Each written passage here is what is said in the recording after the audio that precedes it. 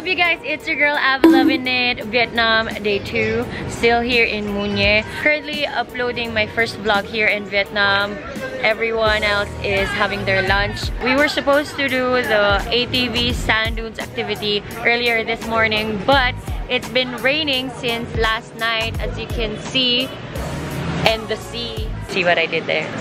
I am starving, but I need to prioritize this first so that you guys can watch my first travel vlog here in Vietnam. Kain na ate Abe.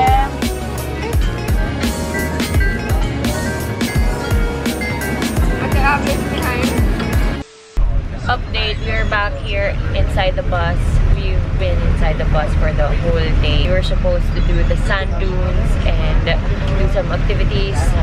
However, we can't do that because it's all outdoor activities. I've already uploaded my new travel vlog, Vietnam. The link is below if you haven't watched that yet. I'm so happy, and I'm thinking of doing daily vlogs, if not every other day, to post since you guys have been requesting it. And I will be traveling for about a month to different countries, so I said that, yeah, why not, diba? 1 hour later.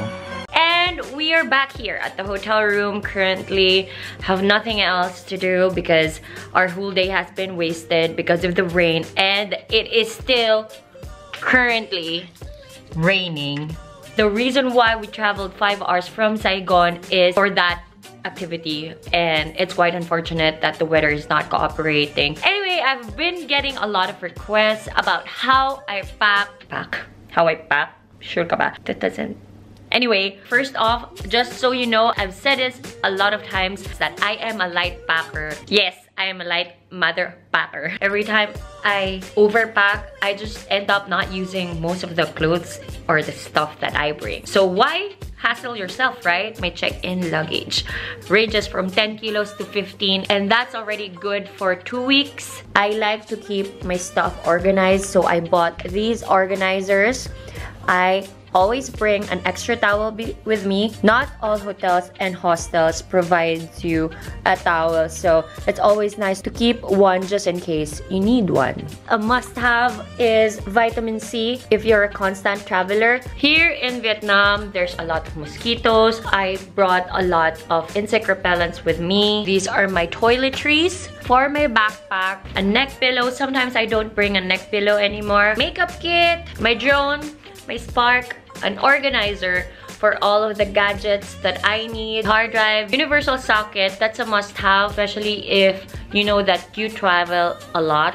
I always bring sarong with me. I use it as a towel, I use it as a cover-up, I use it as a blanket, passport holder. I told you about this on my recent vlog. The link is below. I cannot travel without alcohol or sanitizer. Memory card reader is a lifesaver whenever I need to post anything, just about anything for my Instagram. So it goes directly from my camera to my phone. Every girl always have to have napkins, and of course, this is important, food, granola bars, because I'm always hungry. 2 pairs of shoes. One is rubber shoes, of course. I always wear white sneakers because it goes so much better in all of my outfits. White sandals, of course. Also bring a small bag with me where I keep most of the stuff that I usually use. I don't have a decent wallet. Power bank, of course, alcohol, also charger. So that ends my what's in my travel bag. Comment below what are your travel essentials. I want to know too, because maybe you guys can give me an advice to what I should put in my travel essentials. Okay, I went to their room and may ganap na pala sa kanila. Oo. May pasayaw si Mayor. Okay, kanina ba? Anong music yan? Love Like This Challenge. Okay, the link is below. Pero feeling ko mag-upload muna ako before palabas yan. Okay. 1, 2, 3, 4, 5, 6, 7, 8,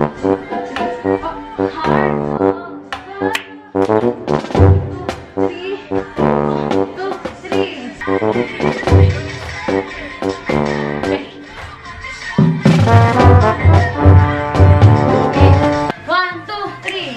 Parang pare-pareho lang yung ginagawa natin.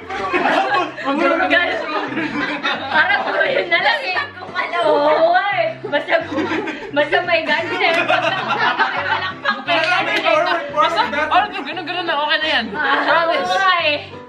Mga dancer ka na dyan, okay? Mag-tripod kaya. Yung budget ko siguro mga 1,000. 1,000. Chinese kuripot ka. Chinese kuripot. There are two types of Chinese. Yung galante, di ba? May ganun? Walang may ganun. Oo, meron yung second type, kalaw. Anong Chinese kuripot? Walang Chinese ganun. Ano ba sinasabi mo? Hindi, talaga may Chinese na galante.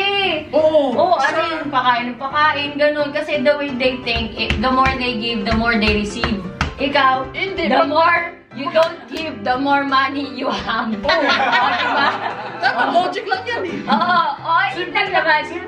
Simple math. If you don't subtract, you... Kasi kalawin mo. Kasi, Okay na. Sayaw na tayo. Sayaw na. If there's a will, there's a way. This is what they did just to get that angle. Yeah. Ayan, ang taka na pero parang hindi mo na-reach, girl. Oy, Richard! Help Baninay! Grabe, such a gentleman. Grabe. Paano na yung Chard Ninay? Chard Ninay ba? Ano ba? Rich Ninay. Get it, girl. Ota mo. Independent woman right there. Independent woman. Yes. After dancing, we are so exhausted and hungry. Finally, dinner time. Are you okay? Dito, maganda mo siya. You're like, I'm like... I know, you're quite I'm like a surprised. goat. I'm a goat. I'm not a goat. My brother is not a goat.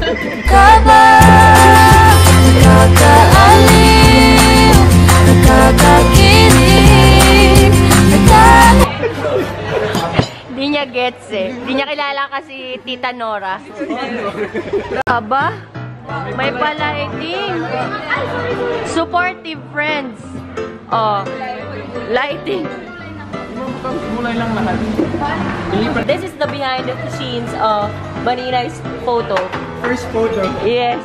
in Vietnam. My first Kyoto. Kyoto. Oh, dapat dito din. Lagay mo yung green sa top. Tanggalin mo yan lahat. Lagay mo na lang yan. Kaso si kuya nasa likod mo eh.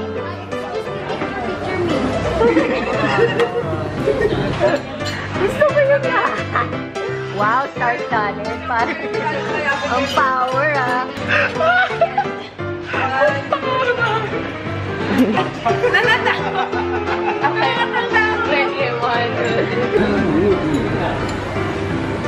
Okay lang yung hair ko?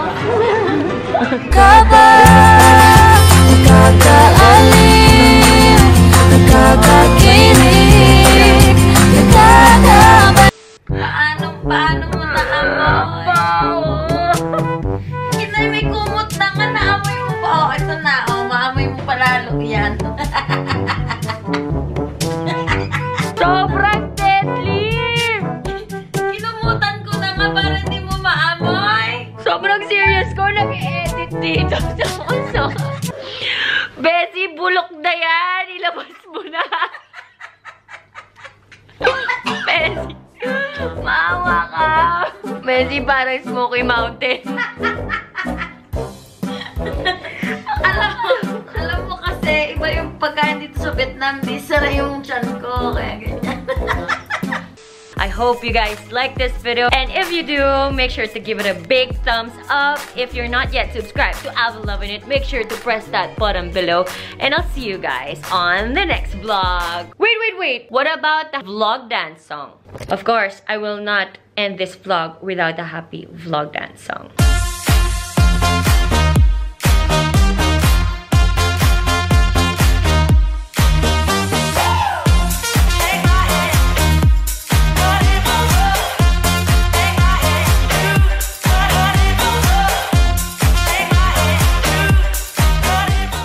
I'm sipping on Bella, my chick from Bella, my whip from Germany. I'm cooler than LL. I'm sipping on Bella, my chick from Bella.